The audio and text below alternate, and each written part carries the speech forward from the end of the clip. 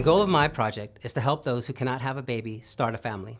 Infertility affects today's society and has led to an increased use of assisted reproductive technologies to have a child. A specific type, called in vitro fertilization, or IVF, accounts for about 2% of U.S. births. IVF involves fertilization of eggs in the laboratory, followed by embryo transfer to establish a pregnancy. All currently available techniques involve the use of male and female germ cells, which are more commonly known as sperm and eggs. However, infertile people can't make these cells, so for them, these available technologies are of no use.